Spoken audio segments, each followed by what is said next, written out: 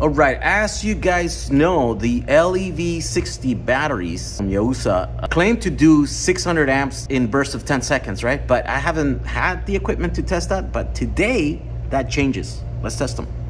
All right, so we got a clamp here that will do up to 1,000 amps.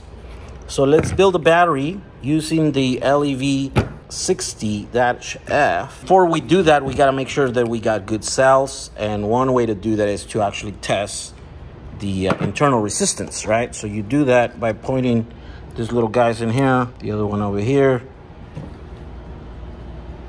Woo, look at that, 0.39 milliohms. The battery's really low at 3.0, so we'll have to charge them, but look at that. I think if I'm able to get 3 matching cells like that, we should be able to pull some good power off of them. Like 600 amps maybe. Also, an update, I got better bus bars. These little guys are the ones that are gonna be carrying all the current. And I got some thinner ones, which means that even though they're thinner, they still have the same amount of copper as the thicker ones. So that allows me to put more layers, which means more copper, which means better conductivity, right? So let's build a pack using 4 good cells and then test it.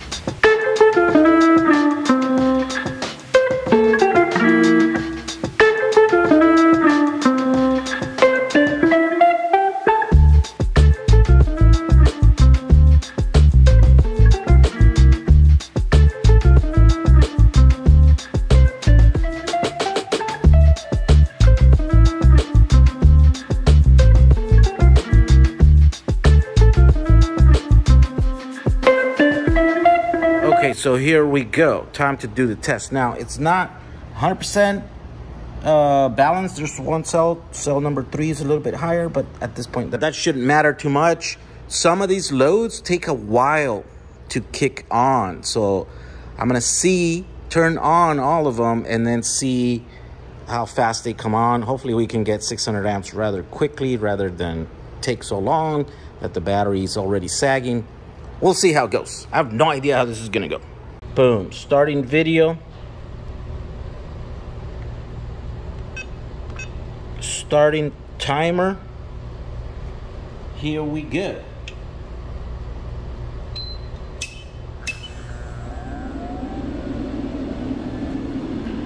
$400, $500,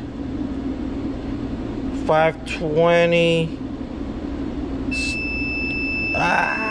There we go. So we were almost there, but one of these inverters is okay. Okay. All right, take 2. I added an extra cable to the battery because I was trying to shove 600 amps through a single cable, and the voltage drop was crazy. It was causing one of these guys to well, give up, right? So now we've added another cable, so now there's 2 cables. Now you see this is going to record that in there. Let's try this test again. Let's see if we can get 600 amps. Starting the test. Okay, 260, 300, 400. Come on, 580, 600, there we go, 700 somehow. We're pulling too much, but it's going below 12, right? So let's see if we can control. Okay, so we're starting this test. Start.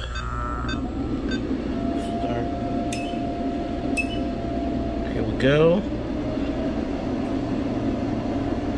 525.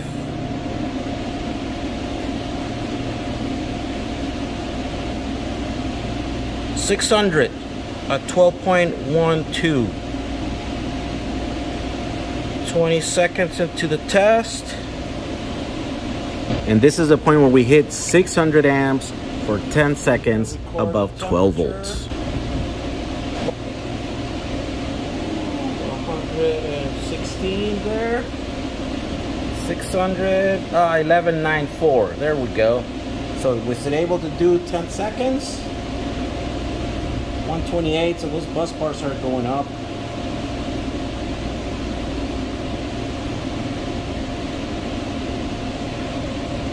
$11.93. It's holding at $11.93 with 635 amps. This little battery is pretty awesome.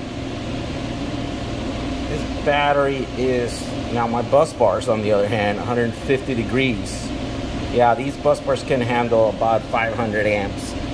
600 amps, almost 650. Yeah, they get hot at 157. Okay.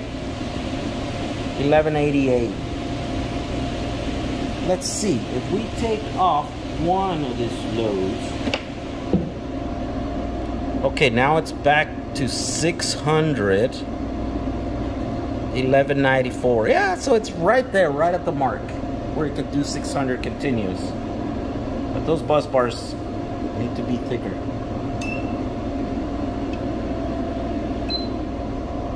Okay. All right, so I'd say the claims from the manufacturer that these can do 600 amps for 10 seconds, they're correct, you know. Now, some cells do. I think I took the best 4 cells out of 8. I had 8 of them sitting here, and there was a couple of them that internal resistance was reading a little bit higher, right? Somewhere around like, actually higher, closer to the specs, because the manufacturer spec says that they're 0.7 million ohms, I think, right? And these are here, they were reading a lot better, which it gave me an idea that this test was possible to do right before I hit, but I didn't know until I tested it, right? Now, this test was far from optimal. My loads took 17 seconds to reach 600 amps, right? So the battery was pushing 400, between 400, 500, and then 600 amps. But it took 17 seconds to get there. And then from there, it held above 630 amps for 10 seconds, right? And so if you add that up, I think this probably could do closer to 20 second bursts of 600 amps, which means they're perfect for automotive audio, because audio loads are, you know, they're dynamic. They're not there. Maybe they're pulling 100 amps and then boom, 600 amps. And then, you know, the bass comes in, and then you look at the wave, it's not a full duty cycle, right? It's like 50% duty cycle. It's like hitting 600 and then going down to 400, 600, you know, 100 times a second kind of thing. And so these cells are going to be able to do that for a long time. So that's why at one point we saw 750 amps, right? And yeah, the battery power went down to 11.7, I think, something like that, 11.7 volts. But that's because this is a continuous test, right? Yeah, so I wouldn't be surprised if people using these in audio applications are able to get like 1,000 amps out of them, which is transfers to what, like 12,000 watts, 12,000. 15,000 watts. Yeah, I wouldn't be surprised, because these can hold 600 amps continuously for 10 seconds, right?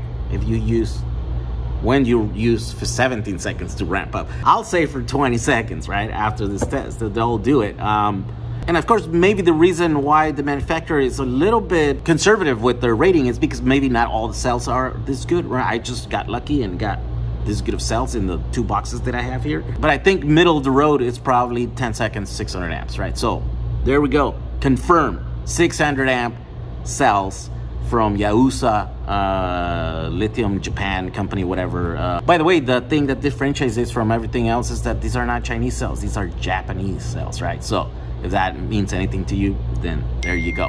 Okay, we'll see you guys on the next video. Bye.